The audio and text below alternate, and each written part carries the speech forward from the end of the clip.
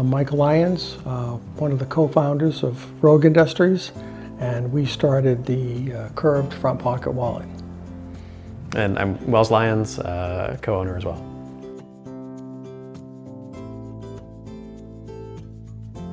We're in Standish, Maine, not too far from Sebago Lake. It's a great little property here, which is our manufacturing space, as well as going to be our office space and a small retail space as well. It's, where I grew up around here, and it's just nice to be able to bring business to an area like this. The idea came about when I blew my back out. Went to the doctor, he said, "Let me see your wallet." It was about an inch thick, and he said, "This is your problem." He said, "Take it out, come back and talk to me in 2 weeks." And my back was almost instantly better once I removed it. And then I started looking at the wallets that could go in the front pocket, but they were all designed with the right angle. When I was doing the laundry, the pocket was reversed, it came out, and I saw it, and I was like, this thing's curved. Why not try a curved wallet that could fit into the contour? The orders started coming in, and at first, our assumption was, our friends are ordering these wallets. And we quickly realized we didn't have that many friends, so we said, okay, we have total strangers that are reading about this and placing orders. At this point, we've now sold 500,000 wallets.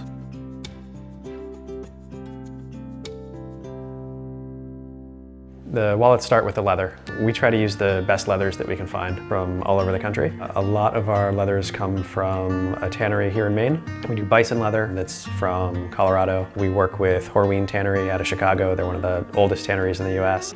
The leathers that we offer through the Grommet for our wallets are cowhide, which is our traditional wallet, bison leather, and then moose leather.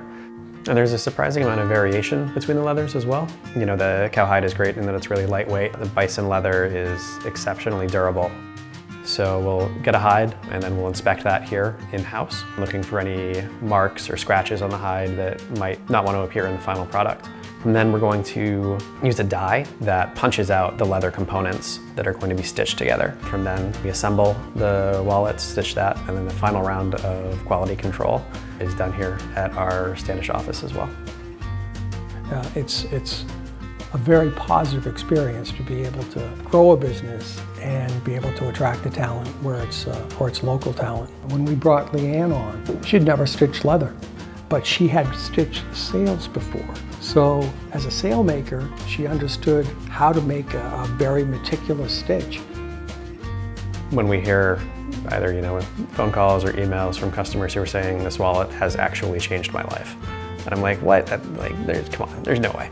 And then you read through, and whether it was dealing with back pain, discomfort, or having had multiple wallets pickpocketed in the past, things like that, people are really delighted with this product. It's great to be a part of that and to realize that, hey, this is something that in a small way is making people's everyday a little bit more comfortable, a little bit more secure, and just a little bit more pleasant.